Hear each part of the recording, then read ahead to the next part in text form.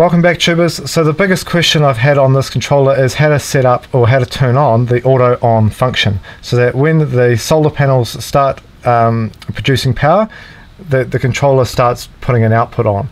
So as you'll see, I've got that set up here.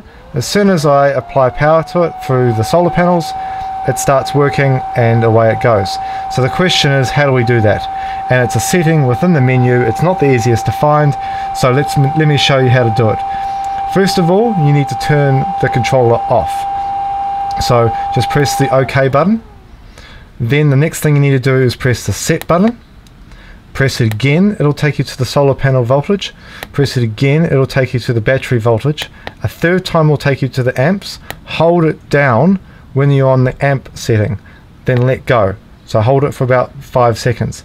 Now it'll take you to the screen timeout. I've got that set to 5 minutes, but that's the screen timeout for the LCD screen.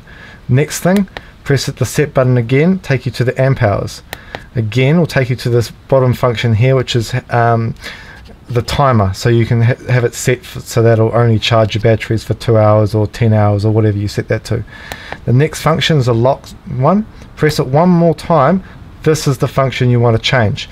Normally that'll be set to off.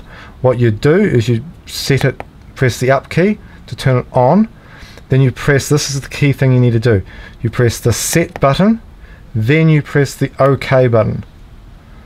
Now what you do is you can test it, you can turn it on, you can turn it off, you can take away your solar panel voltage and it will obviously drop down in a few seconds and then it will turn off.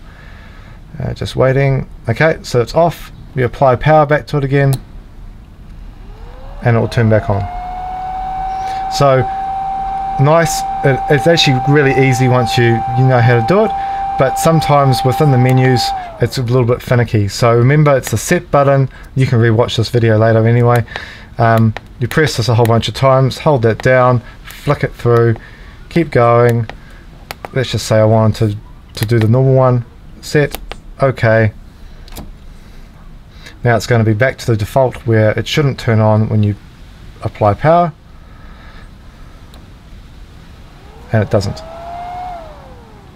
So nice. It's actually really simple to do. It's just a matter of knowing how.